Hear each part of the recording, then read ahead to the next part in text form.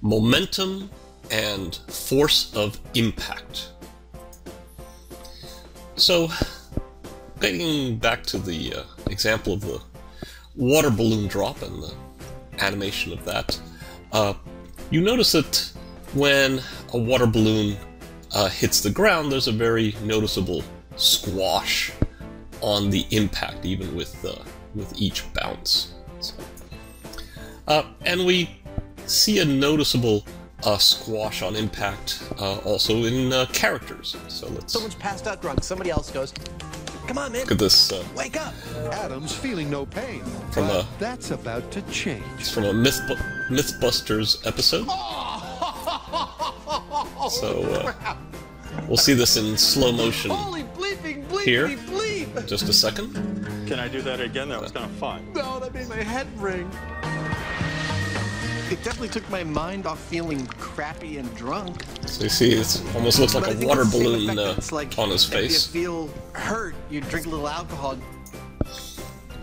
Now, to understand the force of impact, it's helpful to understand the concept of momentum. So, an object that is moving, so it has a certain speed or velocity, if you will, has momentum. Now, the amount of momentum of an object depends on not just how fast it's going, but whether it has a large mass or a small mass. You can think of that as being related to the weight of the object. So something like a bullet has a large momentum, mostly due to its high velocity, because it doesn't weigh very much.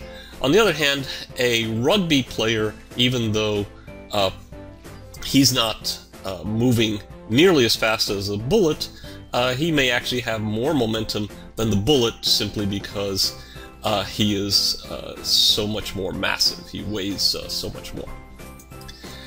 Now, to stop an object that has a large amount of momentum either requires applying a large force, in which case the object will stop quickly, or applying a small force for a much longer time. So, in general, changing an object's momentum depends on both the force and the time interval over which that force is acting on the object. Now, let's see a demonstration that illustrates this principle. So, my friend here is going to hammer a brass stake into my chest. Now, I should point out the brass stake is very heavy, so even though the stake has a relatively low velocity, it still has a large amount of momentum because it's quite massive. It's very heavy, probably about 10, 12 pounds. So let's watch that. Now, first, I have a ceramic tile on my chest.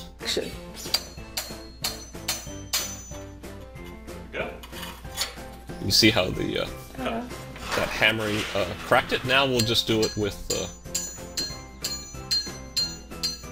just right on my. Okay, so in this demonstration, when the ceramic tile is on my chest, the brass stake is stopped quickly, which means the force that has to stop it is large, and so that large force of impact shatters the ceramic tile. On the other hand, when it is being hammered into my chest, it stops much more slowly, and because it stops much more slowly, only a small force is required. In fact, most of that force is just from the friction of the stake sitting on the palm of my hand. A way of doing this demonstration that would not be safe would be if, instead of putting it on the soft part of my chest, I put it on my skull. Then it would be like the ceramic tile. The stake would have to stop quickly because it would be on the bone, and then the force again would be large. Let's look at another demonstration that illustrates the connection between momentum and force of impact, especially the time of impact. So in this case, we're going to throw a raw egg as fast as possible at a loosely held bedsheet. So let's see this demonstration. 2, 1, action.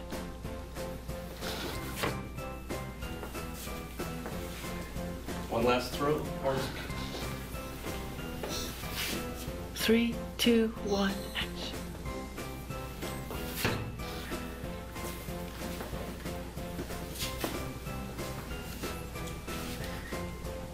And you see that it is a raw egg. So in this case, when the egg is thrown at the sheet, it takes a longer time to bring the egg to a stop. If you go frame by frame, you see that it actually stops in a couple of frames.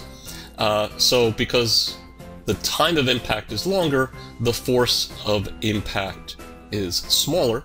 On the other hand, when I finish by dropping the egg on the floor, of course it has to stop immediately, so the time of impact is very small. So the force of impact is larger, and that's enough to break the egg. This principle that maximizing the time of impact will minimize the force of impact is the idea behind seatbelts, airbags, crumple zones, so forth, for automobile safety. Now, in animation, squash and stretch is often used to make an impact less visually jarring by extending the time of impact in a believable way. That may be a cartoony extension by squash and stretch, but it still feels believable within the context of being cartoony. The more realistic impact, say for a baseball, happens so suddenly that it can be somewhat jarring when you see it on screen. Here's an example from a character. You see Dubois here jumping and landing, and if we examine the squash and stretch that she does on the landing, so she's stretched out in a pose that anticipates the landing, and this allows an extended squash.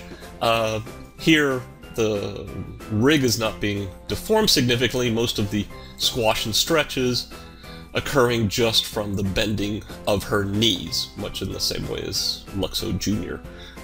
Squashes and stretches by hinging joints. So here, having this squash and stretch makes that impact less jarring and the animation more fluid. So, in summary, the momentum of an object depends on its velocity and its weight, or more precisely, its mass. To stop an object with a large momentum requires either a large force applied quickly or a small force applied more slowly. So we saw that both in the vampire stake demo and in the egg throw demo. When an impact occurs quickly, it can be visually jarring, since the force of impact would be large if the impact occurs quickly. So for that purpose, squash and stretch is useful to soften the impact in a way that appears natural. So hopefully that explains some of the principles of using squash and stretch, especially for impact.